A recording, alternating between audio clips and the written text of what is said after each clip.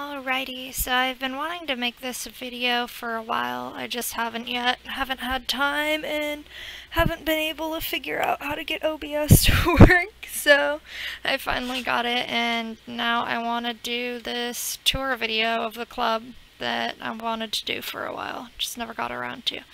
So here's spawn. You spawn here inside the Twin Peaks Sheriff Department. Over here in this room is the crafting room with all the benches and the dragon crucible. Over here it's like a little conference room that they had in the sheriff station with all of the club donors. So we have our donor list over here. And this is Lucy's office. She has her flower from Dick and Andy. Why are these up here? What are you doing? Oh yeah, it's members that are going on vacation. Here's our announcement board thing. Here's the interrogation room where Agent Cooper interrogated Bobby. Here is essentially Leland's cell. And down here you have the cells that Mike, Bobby, and James were in.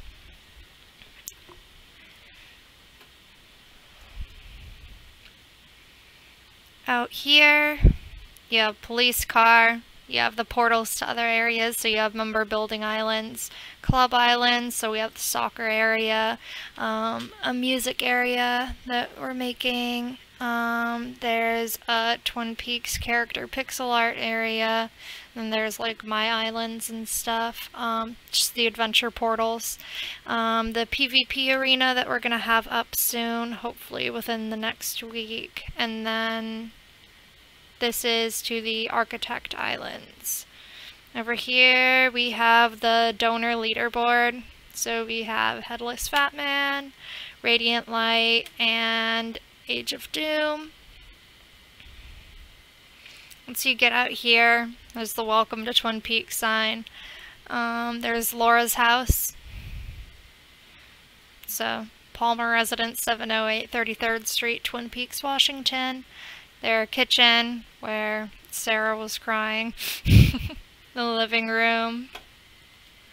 Dining room. Go upstairs, and you have Leland and Sarah's room, which wasn't ever seen, so this wasn't really canon, but yeah. And then we have Laura's room, which we tried our best, but there's not that many decorations available in game, so it's hard. There's the ceiling fan, and over here we have an attic, which isn't canon, but we just wanted to have a shadow tower portal up here. And then you go back down. Over here, if you go this way, you have the double R.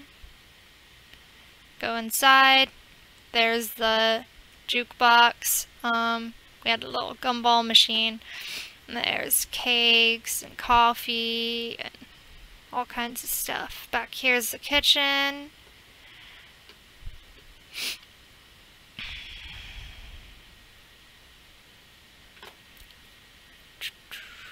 Back here in this little corner, you have Chakra No's cabin. So there's Waldo up there in the little cage, his little cabin. There's the record player that kept skipping and playing over and over again. Over here, if you go this way, you have Big Ed's gas farm with his little car repair area. All repairs strictly cash. And then you have his big sign. Go inside, and there's drinks and stuff.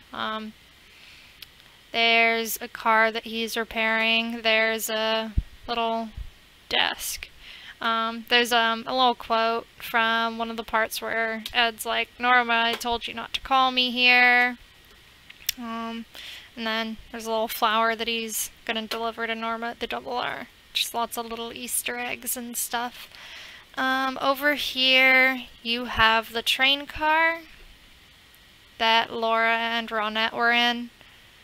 And then you have the little note This is the pile of dirt that the necklace was on top of. Over here, you have the area where Pete found Laura's body, and here's Laura. Go over here. This is how you get up to the Great Northern. We'll deal with that later. This is, I'll explain it in a bit. I'll go to the roadhouse first. So here's the roadhouse, the bar. Here's the stage that the giant was on. Whoops, it's happening again. Here's the table that Laura was at when she was being all depressing, and she's like, "So, you want to fuck the homecoming queen?" Just being all depressing. Alright, we have a few secret areas, and I will go to one of them for the video. This is Glastonbury Grove. It's where the entrance to the Black Lodge is. Well, Red Room. Since in Season 3 things have been explained that the Red Room may not be the Black Lodge. You have a little quote from Hawk. It said that if you confront the Black Lodge with imperfect courage, it'll utterly annihilate your soul. So you jump down into the mud, and you're dropped into the Black Lodge. So you have this room, and then Cooper went down a hall, and he found another identical room. So you're in the same spot. We added a third room off this one, just for a Season 3 thing. We have the evolution of the arm, and it just says the evolution of the arm. I added that a few weeks ago after that episode aired. So things are probably going to change as the season progresses. So that's not really a secret area, but not many people go there. Here's one of the secret areas. I don't know why. It's like in plain sight, but nobody notices it. I know that the pink room, I'm pretty sure, was across the Canadian border as well as One-Eyed Jack's, but we had it underneath the roadhouse just because simplicity, so its location isn't canon, but here's pink room.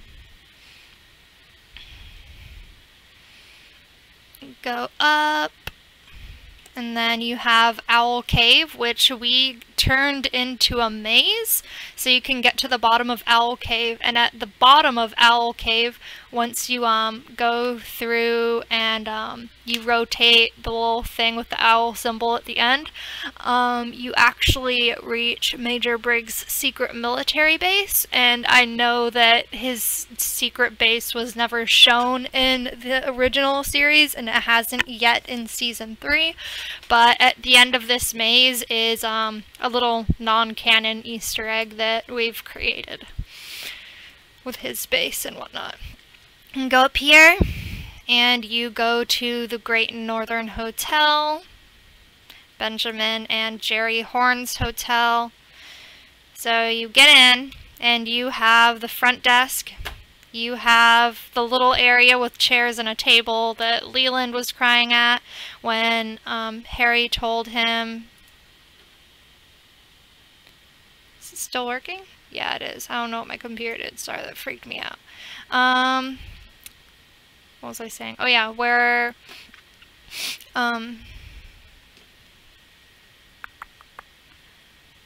Harry told him that Laura died. Sorry. What are you doing? Why isn't it working? Oh, it's you. Get out of here. Alright, so here you have a wanted poster. Have you seen this man? And it's a little poster. It's supposed to be the poster of Bob. Here you have the stage for where the Miss Twin Peaks contest was.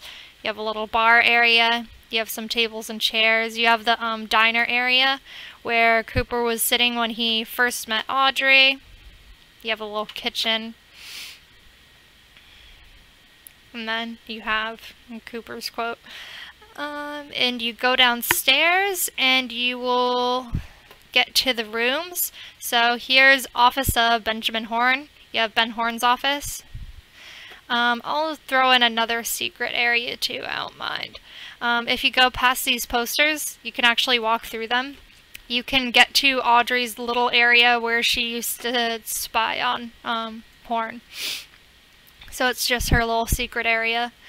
All the rooms are identical, so other than Cooper's. So this is what all the rooms looked like other than Coop's room. Is this one Coop's room? No, it's not. His is on the next floor, I think. So you have all these. They're all the same.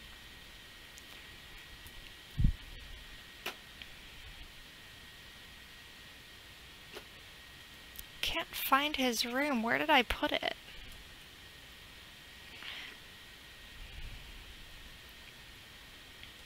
Here's a storage area. We've never put anything in it yet. But eventually that's going to be where we have storage stuff.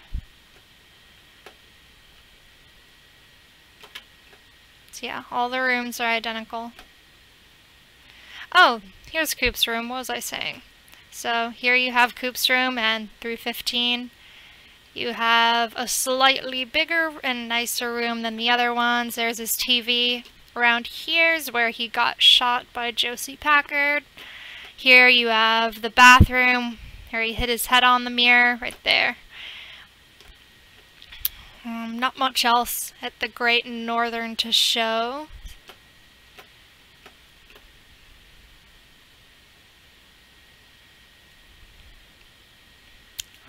Great Northern Hotel. And then here's just a nice spot to look out from because it has everything. It's pretty. Over here, it's definitely not a secret area, but not many people go to the south side, even though I like the south side better. Here's like an expressway to get there. It just bounces you across super fast.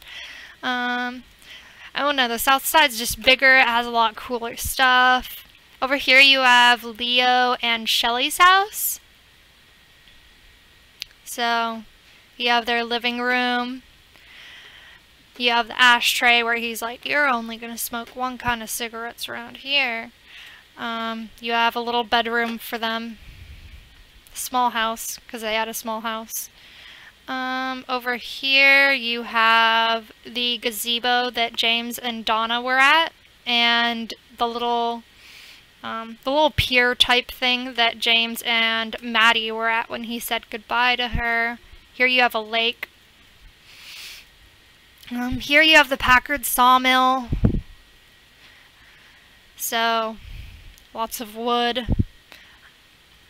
Here's the saws. And then it transports the wood on a sort of railroad system out to the outside. Upstairs you have Josie's office, and that's it. You have, oh, Harry. Let's see, go down. Over here you have the Packard house. So, not everything in here is canon, but, like, they didn't have a pool table in the original, but... here is the kitchen area where Pete goes out the back door to go fishing and finds Laura's body.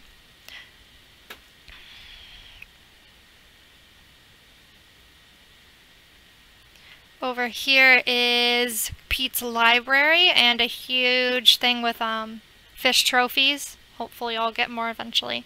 This is Josie's bedroom since she lives there too, but upstairs you have Pete and Catherine's room, so this is their bedroom. Outside you have a little balcony. Over here you have Fat Truck Trailer Park in the back. Here is Carl's sort of office slash trailer. So you have the sign that says, do not ever disturb before 9 a.m. ever. Just simple little trailer. Here you have Teresa Banks' old trailer that she lived in. And here's just another trailer that's in Fat Trout Trailer Park. Over here, you have One-Eyed Jack's. I'm still building over here, so the structure's completed, but the rooms are empty. I just did a tiny bit of decorating at the front, but I haven't finished like the chandelier and stuff, so there's not much to show there. Here's the One-Eyed Jack sign. So it says, "Welcome to One-Eyed Jack's." Here is a sign that says, "Welcome to Canada," since One-Eyed Jack's is across the border. Over here is Twin Peaks High School.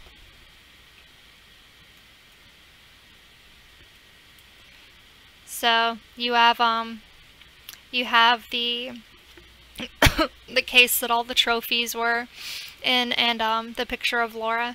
Over here you have the the pinata, the principal's office. We used to have a pinata in here. So this is the principal's office. Here's the library that they took Bobby into first when they were asking him about the murder of Laura. Here's a classroom. The classrooms are pretty generic. They look all the same. Lockers. More lockers. Another classroom. Let's see. You have a bathroom here. Here's the back of the high school with like a little quad area, and the finished building back here. If you go upstairs, there is a storage room, another classroom.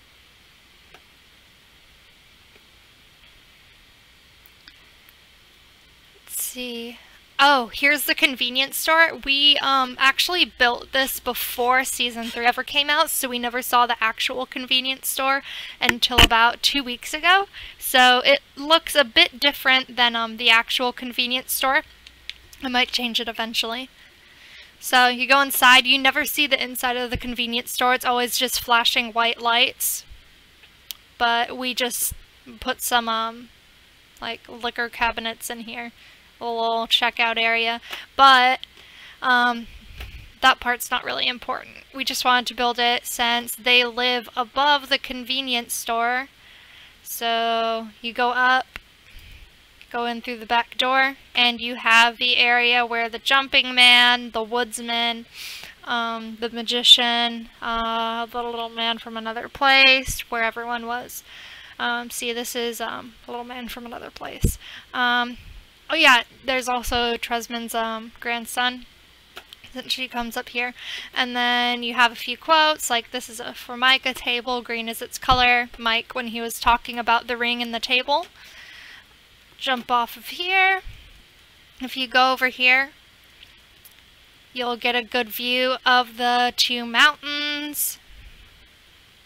Go over here, and you have the home of Miss Tresman and the magician, which is her grandson. So you have their house, you have their living room, their bedroom. Over here you have Harold Smith's home and garden, since like half of his house is his for his orchids. So he has a tiny little bedroom, really plain. He has a big library where he writes all the stories of the people he's met. Like, get a copy of Laura's diary. He started one with Donna. There's a few quotes. And then you have his, where he kept his orchids and stuff. And then there is his letter that he wrote, in the first season. It's not a letter. His little note. There, that's better. That's pretty much everything here. We're expanding and doing more stuff to the south of this island. Like there's a music island where there's Laura's theme. I'll show that one. So adventure portals, club islands. So there's my Twin Peaks character art. There's mag music, soccer field and pinata pit, and how to make mag music. So if you go here, you're dropped into where I have my mag music. This is not completed. I barely started it and I need to fix it. But this one is going to end up being the Twin Peaks theme, not Laura's theme, but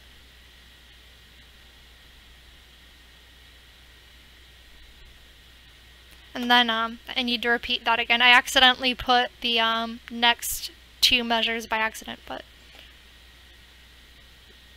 I need to fix that. I will eventually. And here you have, yeah, the intro for this is really long, and the way that the blocks and instruments are in Trove, it's really hard to get it to work and sound right. And you can't really set the speed, so the speed's a little bit slower than it should be, but you have the intro to Laura's theme.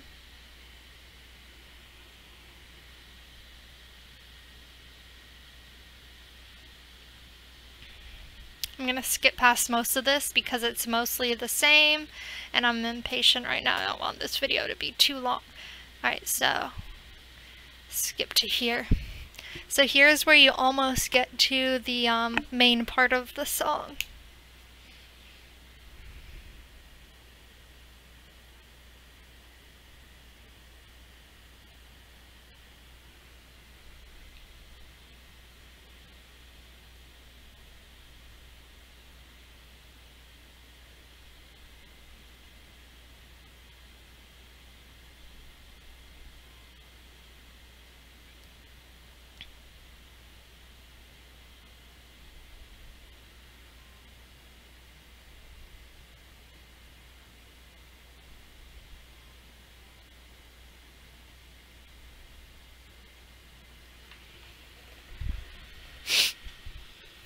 And then you have the outro.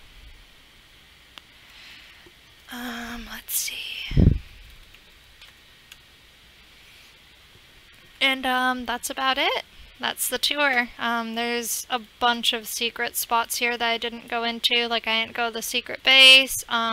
There's actually the book house, but only one person has ever found it, and they found it by accident because they followed me there. That's super hard to find. There's all kinds of Easter eggs. So, if you really like Twin Peaks, you should make a Trove account just to hang out here and stuff. There's not many people that actually watch the show in this club. Like, it's a pretty big club. We have, like, 600 members right now. Yeah. So, I think max is 750. So, it'd be nice to have more people that actually know about the show, because I feel like you can't really appreciate how all of this looks really until you've seen the actual versions and you can see like how close everything is. Oh, and here's the stoplight that James was at. Other than that, that's it. That's all I really wanted to do. Just a little tour to show people around. And that's it. So I'm going to stop recording for now. We'll probably make another video doing a tour of a new area that we'll have in a bit.